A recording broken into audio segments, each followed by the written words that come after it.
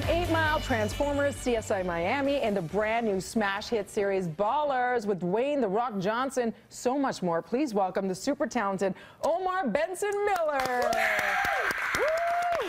I just love how you put the twist on Ballers. Ballers, shot callers, don't get me started. Now, here's the interesting thing. You are so chipper and so up first thing in the morning. We were applauding you because you've been tiffing. I have been tiffing.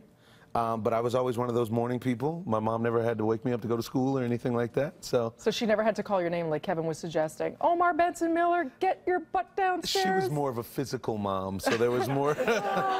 Let's leave it at that. And you love Toronto. You filmed here. Love You've got Toronto. a love for our city. Love Toronto. I don't even call it Toronto anymore. I call it Toronto. Oh, you don't do the Toronto? No, I don't even give you a Toronto. Or T-dot? I'm like you guys. Yeah. You're Toronto. Or the T-dot? The 6? I don't really buy into those. Toronto's good enough for me. But you love Drake, and he coined it, right? Do you love Drake? I don't know Drake. Oh, you don't? No, I haven't talked to him. And, you know, Drake didn't call me, so we didn't collaborate on the last album. But, you know, I didn't take it personally. It was cool. He didn't like my demo tape. So I feel like he would do well. You know, a little cameo on Ballers. Congratulations on the success. The most highly rated HBO series since 2009, with millions watching every episode, and you just launched this summer. Yes, yes. No, we have an all-star cast. We got a very relevant topic that we're dealing with overall, because people love football and people also love The Rock. There's just no two ways about it. What do they love about that guy? I mean, is it his charm? Is it his six-pack? I mean, really, he's got nothing going for him. You know what? You should actually, you should recheck yourself before you wreck yourself, yes, D. Yeah, I don't know about that. Don't talk crazy about the big fella. Is it true that he is just as nice as one would hope? Like, there's no Devo persona? As cool as he comes off on screen, he's even cooler in real life. Would you tell me if that wasn't the case? Would you tell me? Yeah, I would, actually. I wouldn't tell you on camera, but I would tell you. No, but we're really happy to hear that. And the cast seems like you're having a blast, too. So for people who aren't familiar, because you already did, well, you're working on season 2, actually. You got signed on. In 2 weeks, you start shooting, which is a super fast turnaround. What do you think attributes the success to this show?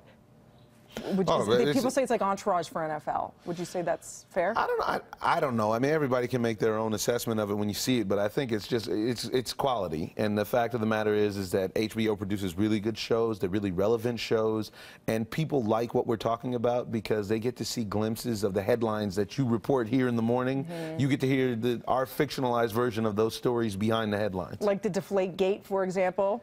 Or the like, TMZ you know, style. JPP blowing off his fingers, or like a guy holding out for a contract like Des Bryant. You know, there's a lot of stuff that we did on the show ended up mirroring in real life. Yeah, and fascinating, you know, you think what happens to these 20-year-olds that are given multi-million-dollar contracts and all this fame, and then they're retired, and what comes of them after, which is where your character comes in. You say you're the most real, relatable of the bunch. Yes, yes. I mean, my guy was really, you know, you can identify with him because everybody can identify with getting rode by their wife, you know, for not doing enough, and just being a little lost. Yeah. And so he was very, very grounded in reality, and I thank the writers for giving me that, you know, opportunity. It's a hit, so I know there'll be many more seasons to come, and of course you're here for a great cause. Rally for Kids has been going on for many years now. They've raised millions of dollars for sick kids. Yeah. Why did you want to take part as a celebrity navigator?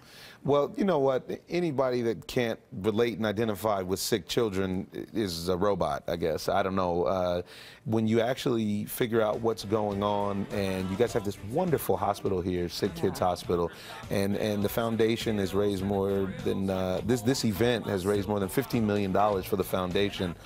And I was a very alive, vibrant kid. I had a great childhood, and when I think that it could be me, you know, sitting in the hospital struggling for my life, not thinking about which ice cream cone to pick or which, playing you know, with your friends. Yeah, throwing a football around or playing with some remote control cars, it really touches me.